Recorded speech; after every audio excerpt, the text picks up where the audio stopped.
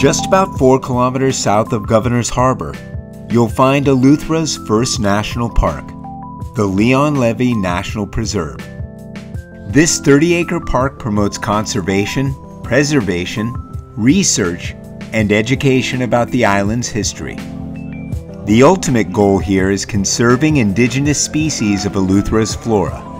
We arrived during a festive dedication ceremony and enjoyed the atmosphere a bit before beginning our walk. A visit here starts in this beautiful water garden, vibing with the soothing sounds of fresh water spilling over stones in a stream. We followed the sounds to this serene lily pond.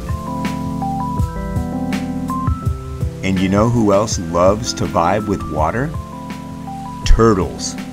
The streams here provide a habitat for these Bahamian slider turtles. Originally thought to be a species native to Jamaica, new evidence suggests these important members of the ecosystem were here in the Bahamas long before anywhere else. They help keep the water clean by eating algae and potentially harmful insects. Keep up the good work, little buddy. We found 2 turtles to feed. There must be others underneath these lilies here, but we found 2. Most of the trails here are through coppice forest and give a glimpse into what the wilds of Eleuthera may have looked like before humans arrived nearly 1,800 years ago. You'll see a lot of gumbo limbo trees here, which are hurricane resistant and provide sturdy, dependable protection for wildlife.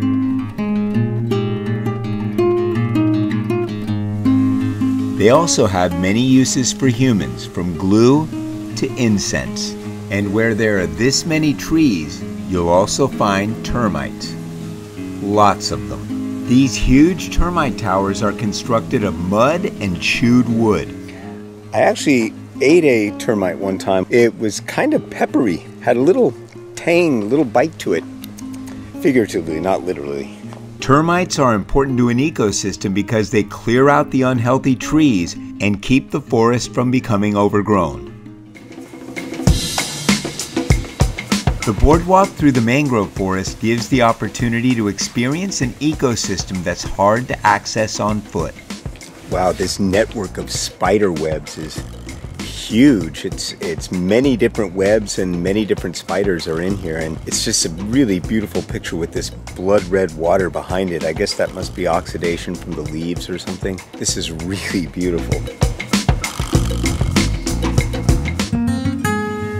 The original inhabitants of these islands were the Lucayan people, who farmed the land successfully until the Spanish arrived in the 15th century, and their agricultural society is represented here at the Edible History Garden.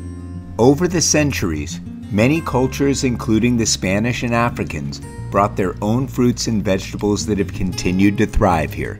No wonder, because this red soil here on Eleuthera actually arrives on the wind from the Saharan desert thousands of miles across the Atlantic.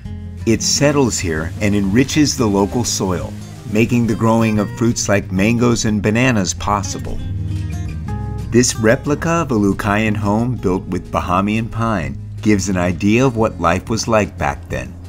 They would hang their hammocks from these railings to sleep off the ground. Wow, this would be quite comfortable in a climate like this. Very much like a Polynesian structure. I was thrilled and surprised to see maybe my most favorite plant ever.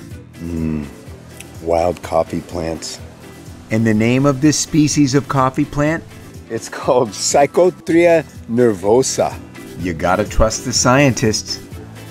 How perfect is that for coffee? Pretty perfect. You know, coffee is usually something grown at higher elevations. It's interesting to see that there are endemic wild coffees to the island here. It's pretty cool. We checked out the bush medicine trail, the poisonous plant trail, keeping our hands and feet on the path, of course, until we reached our goal, Ethan's Tower, named after the botanist who designed it. At 75 feet above sea level, it's the tallest spot in the park with commanding views in all directions. Wow, it's a really gorgeous view up here.